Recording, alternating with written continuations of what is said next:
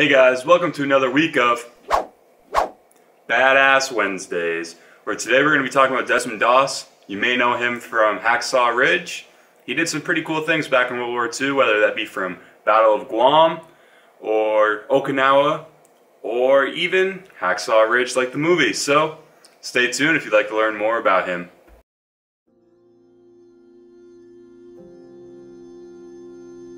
So Desmond Doss was born in Lynchburg, Virginia in 1919. He was also a pacifist, or a Seventh-day Adventist. He didn't like to cause any harm to people. So in the movie, he also didn't bear arms. This is very true. He joined the US Army, and he ended up saying that, hey, I don't want to carry any arms. So that did cause problems to him, which he later was able to continue on with his religious beliefs. He didn't really get a whole lot of respect from his men because the people in his company and platoon believed that he was just going to cause them harm and possibly kill them in battle. One person actually straight up told Doss that he would kill him in battle himself.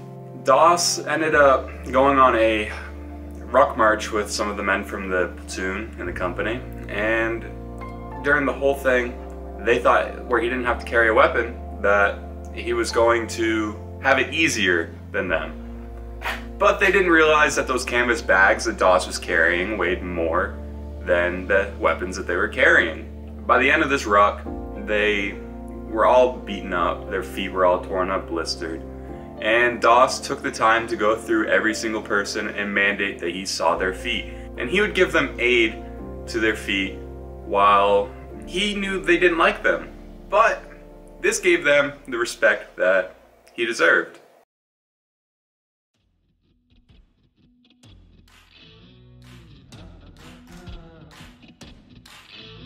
In late April of 1945, Doss and his company were called on to go to Okinawa, Japan.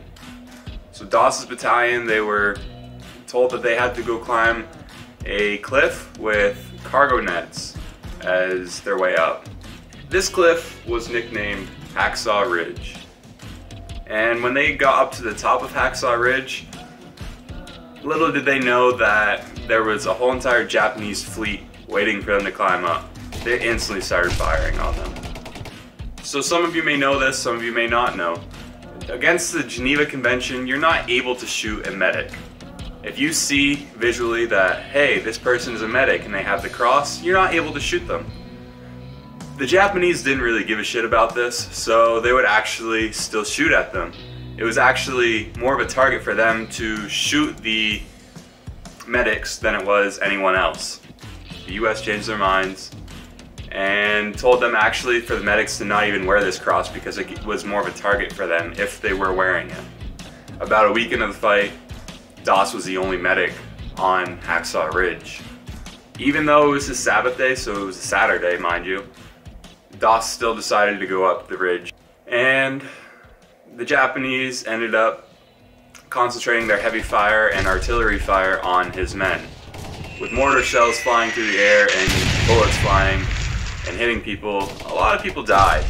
And Doss, he still continued to help these guys and help his men throughout this journey.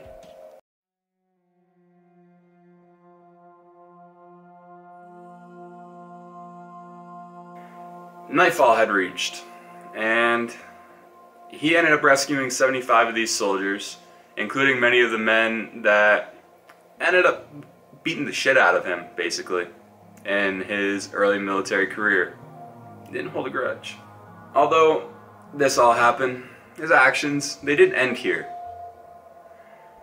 Days later, the Americans would continue their assault on Hacksaw Ridge, and Doss was seriously wounded because he saw a grenade.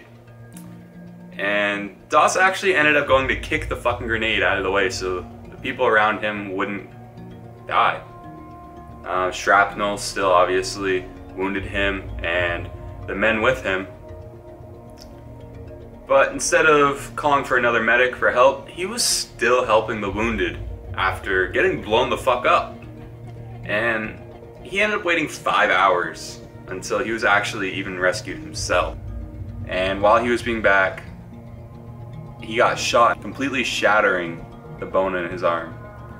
The guy that was helping him, he used his buttstock and made a splint for his arm. After he got a surgery on his arm, after being shattered, he was actually brought straight to Washington, D.C., where he was given the Medal of Honor from President Harry Truman himself. Captain Jack Glover, these are the words that he stated. He was one of the bravest persons alive, and then to have him end up saving my life was the irony of the whole thing. So Doss didn't die until 2006 at the ripe old age of 87. And he had plenty of interviews, and you can actually listen to one of these interviews yourself, and I will be posting it in the description below.